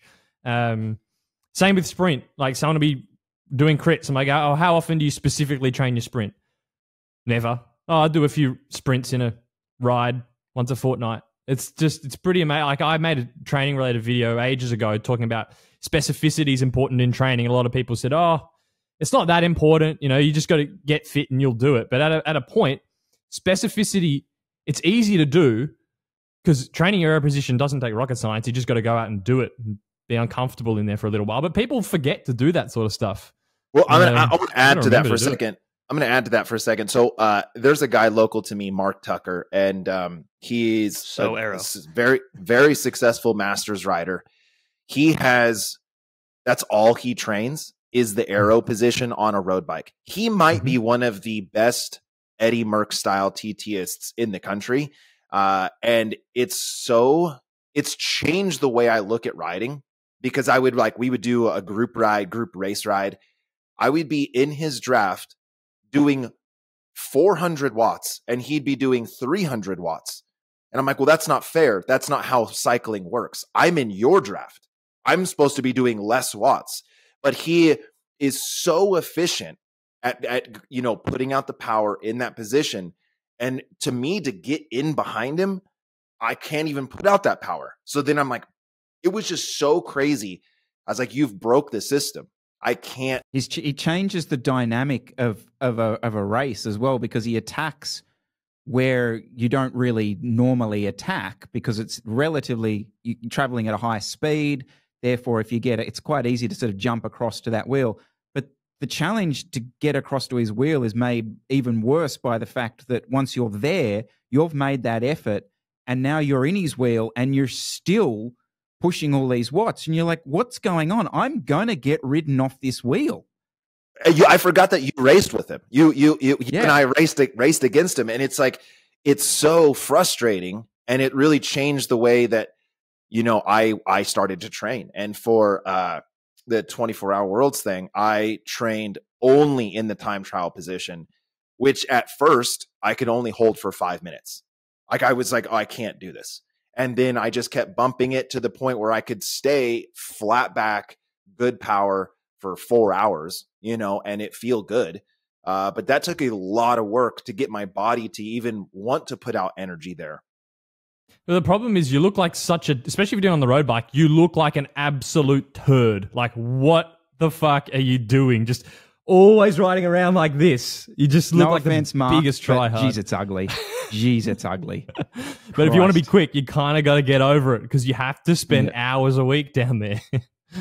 So this is kind of like the Dan Bigham thing. I'm sure you guys know who Dan Bigham is. He had the hour record. Of course, Filippo Ganna went and got it with Dan Bigham's help. So I guess he's got the second fastest hour record now. But Dan Bigham does not have World Tour level watts, and he was able to have the fastest hour in the world by being so aerodynamic. And I think they estimated that his power output for that hour that broke the hour record was 350 or 360 or something. I mean, it's something that I think all of us could do for an hour. And that'd be a hard hour. That'd be a hard hour. It's just, but like the point that I'm making is that it's not bonkers watts. You're right. Yeah, go on. It's not bonkers watts, and he left no stone unturned when it came to marginal gains. Obviously, his position is insanely aerodynamic, but then there's all the rolling resistance stuff. There's all the drivetrain efficiency, all of that, and it kind of goes to show what you can do when you're that much of a nerd. But you also still have to ride in the damn position. If whoever's That's watching true. this is like, don't worry about your drivetrain efficiency. Like, have you ridden more than 5 hours in your aero position this week? No. Okay, well, there's a starting point. I do my zone 2 rides and or even like tempo interval, like really long intervals sessions. I'll just do those in like a stupid aero position, not because I'm trying to like be the best at training, but because I want to make sure I'm like ready for that position when it matters, when I'm going to break in a crit or whatever, or go in the pack in a crit. Like, you just want to be aero all the time. It's just free watts. Quick random change of subject.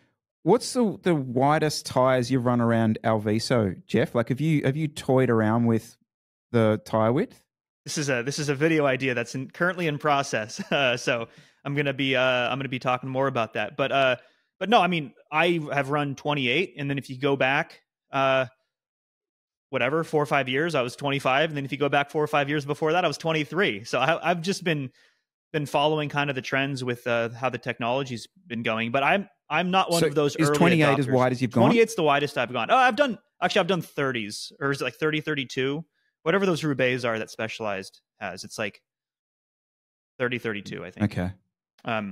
Yeah, I have a random theory. So I've been riding those reserve wheels, which they have 28s on them, but they blow out way wider than that. Like the internal rim width is crazy wide. I think it's like 25 mil internal rim width.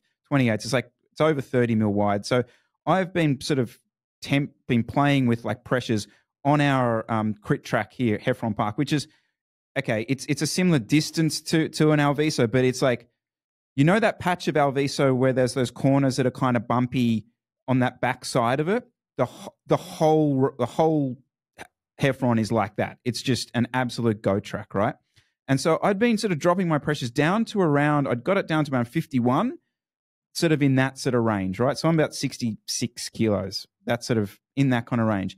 And bizarrely, I'd found myself putting out more power and being borderline more competitive in that race, dropping the lower pressures. And my theory on this was that at the lower pressures, because of the road surface being so really bad, I can't get over I can't stress how bad it is, that me at a lighter weight, I was therefore able to put out more power and suffer less with the vibrations of the track, and ultimately therefore put out more power.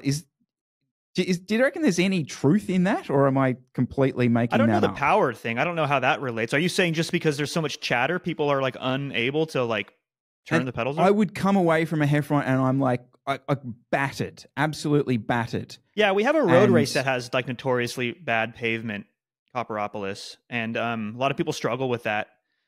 Certainly the equipment choice is going to be big, right? Like you get to start getting into Dylan territory where you're doing like gravel races, and like equipment selection is like enormously important. I think it's less so important in crits. But yeah, I mean, I think that the biggest, I've never heard of people losing power, average power. I've heard of people just going slower because their equipment selection sucks, or they flat out because their equipment selection sucks. But yeah, I haven't heard of any issues of like, I can't turn the pedals over because the road quality is so bad. But I mean, I can't see myself going back to anything under 28 at this point. Oh yeah, like I wouldn't either. Even if it's perfectly smooth pavement, it's 28. Well, yeah. I think Dylan can attest to this, that the suspension fork is for gravel is in a performance enhancement, especially when it gets really, really choppy or like washboarded. I feel like you can put out more power with that suspension fork because it doesn't pop the front end up, and then you're not having to like soft pedal or, you know, just keeps the bike really like planted. I'm a huge fan of that suspension fork. You know where I think you're going wrong though is your tires are too narrow. Okay.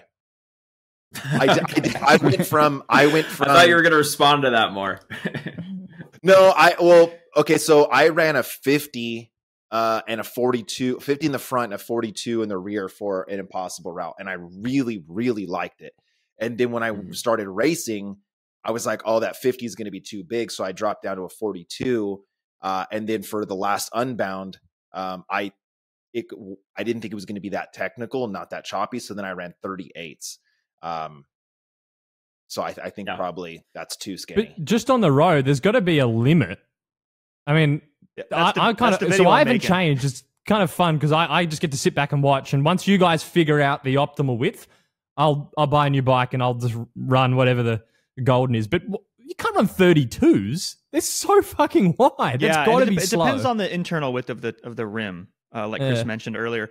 But yeah, part of the motivation for me making this video on like how big is too big for road cyclists. You know, I'm putting as wide as I can get into that Cervelo, which I think is 34. But following the video I made about tire pressure, I came into that tire pressure video. I'll just spoil it for you guys. Like lower pressure was faster and more comfortable, or not slower and more comfortable. It was surprising results. So I came into that thinking like, oh, I kind of know already, right? Kind of like arrogant coming into the test. I've been riding a long time. I know that it's going to be like, 65 to 70 PSI is going to be the best. The course we went on is pretty bumpy. There's some pretty bad sections. There's some pretty good sections, but overall, I thought 65 to 70 is going to be best. Or like, 65 front, 70 back. Is that with a 28? That was with the 28, yeah. Okay, so that's not that wide. What I'm thinking is, like, Dylan, I don't know if you know anything about like the aerodynamics, but if you're running a 32 front tire, that is quite wide. Like, at what stage are you losing aero drag because the front tire is so wide? I can give you numbers if you want. The rule of 105 is the simple answer, right? Isn't that a thing? Depends on your rim width. Well, I was just going to talk straight about width. So we could get into the rule of 105, but if we're talking just about the width of the tire, how much is that frontal area affecting the drag? At least what we measured when I went into the wind tunnel, this is on a gravel bike, this is not on a road bike. Okay. An extra 10 millimeters was 5 watts at 35 kilometers per hour. Wow, that's a lot. But 10 millimeters is a lot too. 10 millimeters is a lot too. So what I conclude, at least for gravel racing, and I think you could say this for road as well, is that wider tires actually have a lower rolling resistance on rough terrain. And I'm talking about going as wide as like a 2.2 mountain bike tire. The rolling resistance is actually lower than gravel tires. And we can get into why that is. I think a lot of it has to do with mountain bike tires can get away with a thinner casing and not flat over a lot of gravel tires. But I think even with the same casing, if we're talking about rough terrain, a wider tire has a lower rolling resistance, but it has it's the aerodynamics is not as good, obviously, because the frontal area is. But what about weight too? That's one thing we haven't talked about. Like that too. Yeah, that's kind of big actually. So I'm making a whole video where I'm going to try to like cram all of that into a bite-sized 12 minutes or whatever. But I think weight is going to be big too. But again, like I was saying earlier, I came into the tire pressure video thinking I knew the answer. And now I'm like, oh, now I don't know what to expect because I was thrown for a loop on the tire pressure video. Maybe the 34s are going to outperform the 28s. I have no idea. And guaranteed, well, maybe I should be careful with my language here. But like I would very much suspect that the wider you go, the better time you're going to have in a corner at speed. I have an interesting way we're going to test that too. I'm excited about that video. So I threw 25s on for the first. I have the DT Swiss wheels, which have 20 mil internals, and I put 25s on those. Rode them for the first time, probably in about 4 months last night at the chop, right? And my expectation was that rolling resistance, I'd suffer a bit, but I'd have the bike would feel snappier again. Like sometimes you put the wider tires on with the lower tire pressure, and especially for me, like I don't have a punch. So it's like exaggerated.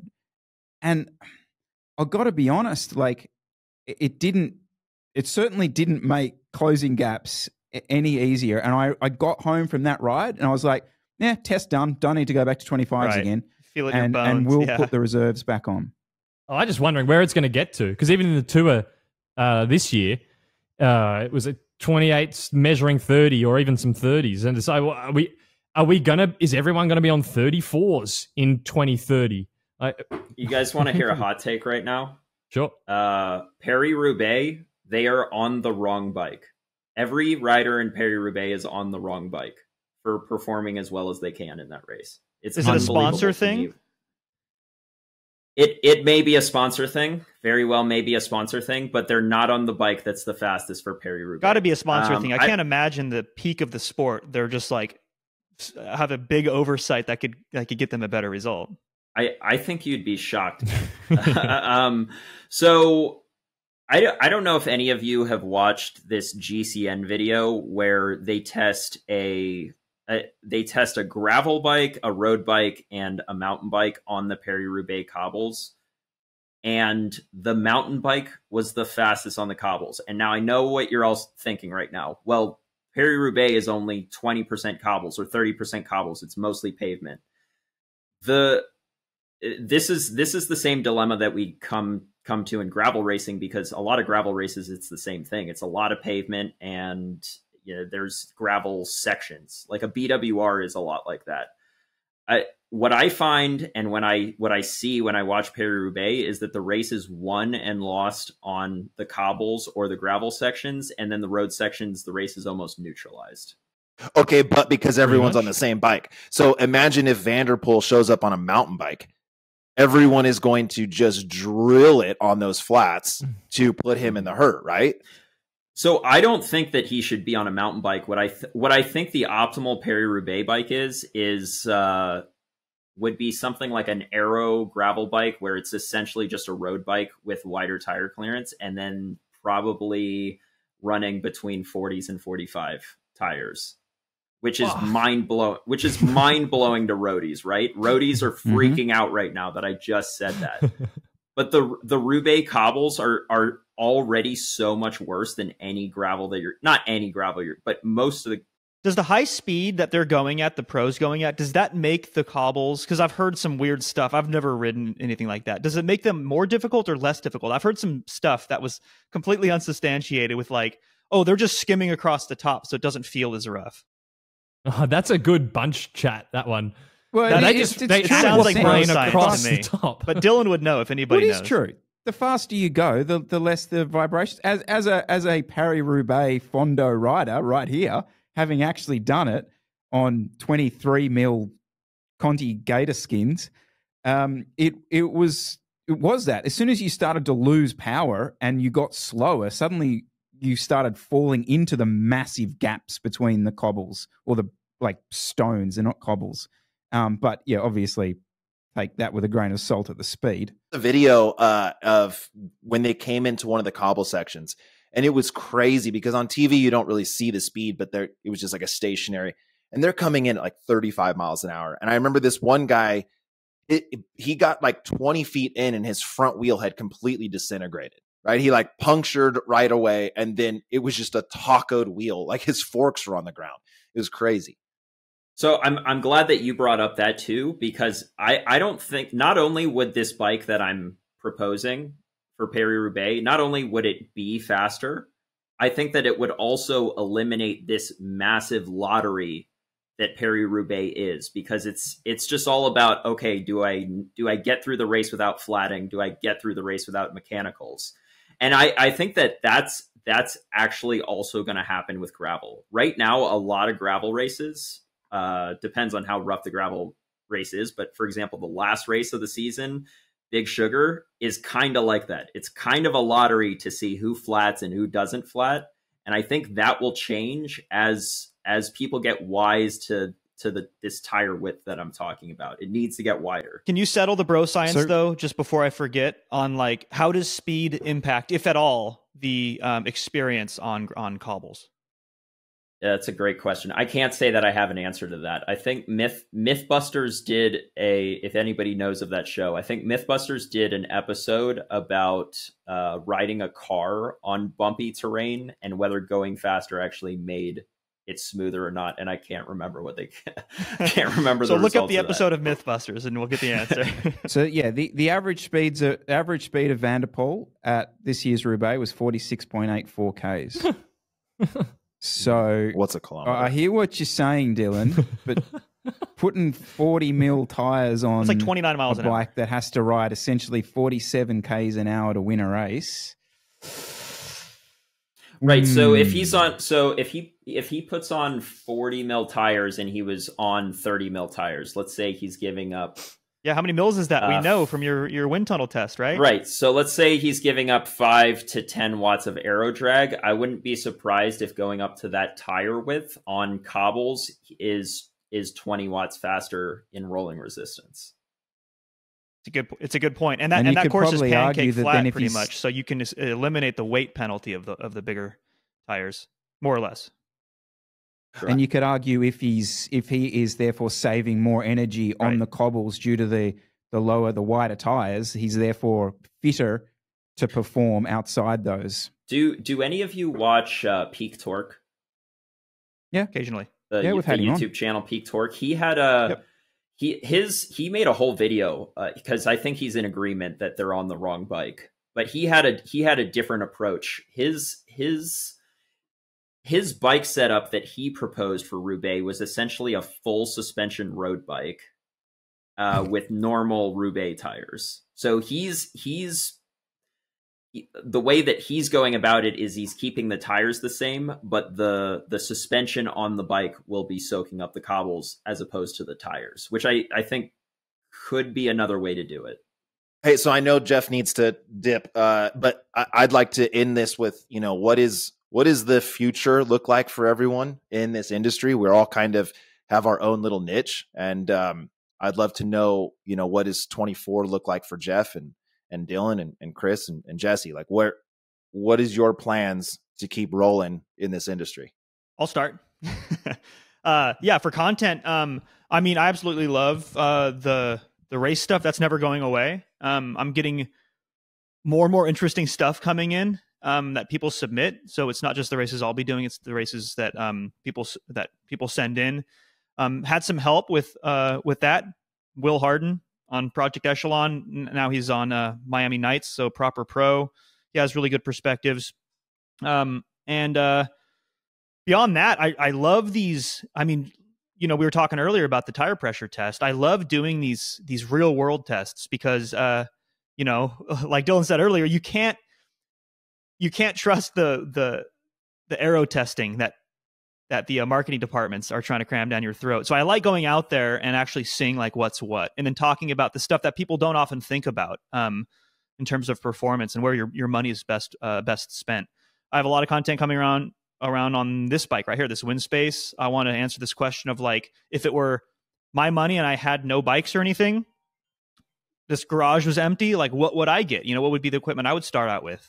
So there's a lot of interesting content coming up like that for me. And yeah, I got a lot of support now to help. Are you full time, Jeff, on videos? I can't remember if you still do the. No, and that's the reason I have a lot of help. So it's made possible with other creators who are definitely involved a lot of times behind the scenes. But no, I have a 9-to-5 full-time job. Oh, fuck, that's a lot of work. That's impressive. Yeah. Tell them, are you allowed to say who you work for, Jeff? I thought this was cool. ExxonMobil or something, is it? No, it's not. You can look at my LinkedIn and figure it out. So I guess it's public. Yeah, I work for the federal government. I work for NASA. Ooh. Yeah, he said NASA. That's pretty cool. Dude, when we were riding and you told me that, like, I got such a man crush on you. I was like, bro, yeah, that's so sick. You still have a man crush on me, Tyler. Yeah. I know it. Do you want to go next, Dylan? Yeah, so I made it back into the Grand Prix again. I don't know if that's a good thing or a bad thing. It's, another year of torture, another year of getting my ass kicked. We'll see. And I will, once race season kicks off, I will be making content around those races, kind of like I did this past year. In the off season, I would like to get back to the science-based content that I kind of built my channel on. A lot of people have been asking for a video on the Frankenstein drop bar mountain bike that I was racing a lot this season. So I'm currently working on that video. That'll probably be my next video. But I plan to kind of get into this rhythm where I'm doing science-based content in the off season and then more race report video in season. So very similar to what you've been doing. Like, you're not going to pivot or look at doing anything extra. No, it's more of the same. Not much pivoting. Well, just quickly from this perspective, I mean, obviously we want to keep growing the show and be more active. Without a doubt, I definitely feel like we've found a niche, as we call it in Australia, not a niche.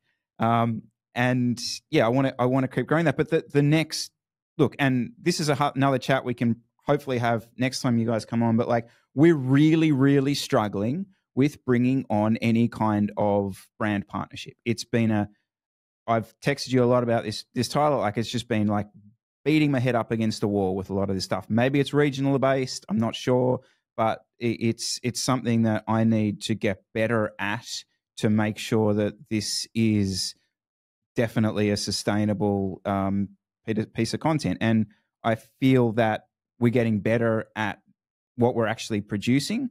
And, every week it kind of varies. Some weeks are good, some weeks are bad, but,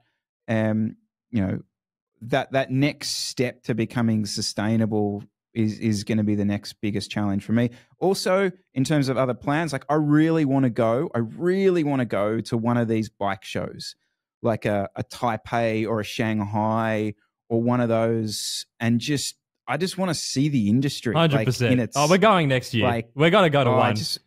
I just want to see that. Like, yeah, get in there and chat to them. So that's one thing I'd love to do. Well, that's why I don't understand why you don't have so many brands throwing money at you. There's both you guys are handsome, right? You guys, your show is really well produced. You have like consistency.